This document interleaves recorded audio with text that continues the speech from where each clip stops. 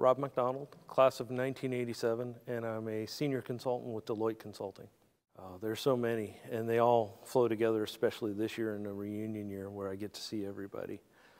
I think the fondest memory is just the camaraderie of being at Servite, having a band of brothers that you hung out with, and from the beginning of your freshman year where you didn't know anybody or maybe have a few familiar faces from grade school, to making those new friends and those lifetime friendships, and renewing those friendships every year or every time you see somebody from your class.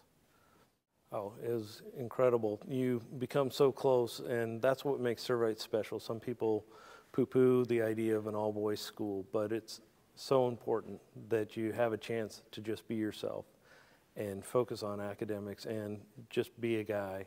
I wouldn't trade it for the world.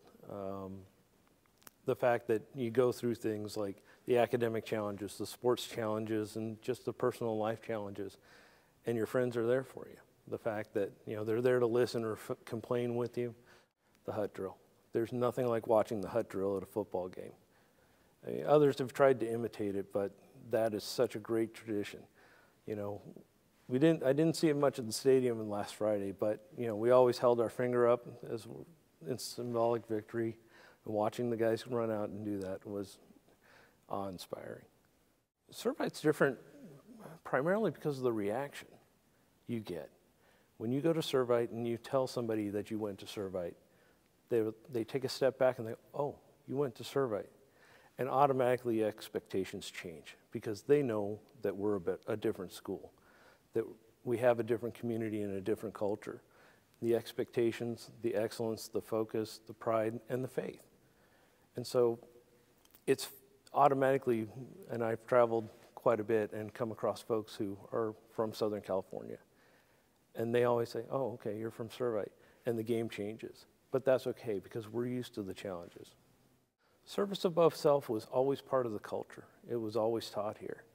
But it has expanded so much now in the community service. I mean, we used to, in 87, 86, we'd go down to the soup kitchens around Thanksgiving, but now service is evident everywhere you go and is part of the curriculum and is part of the life at Servite, which is phenomenal because it really does expand what we started or what we were part of, and every generation's getting better at exuding that Christian ideal that we're striving for.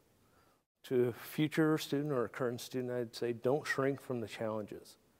This is where you get a chance to expand what you think you're capable of because other people will see something else in you that you're capable of doing. And also, don't shrink from the challenges because of potential failure. This is the safe place to learn how to fail, how to learn from those failures and move on. Because you're not always going to do something perfectly or right, and you will stumble. But you're getting challenged here so that you're prepared to handle the defeats as well as the victories.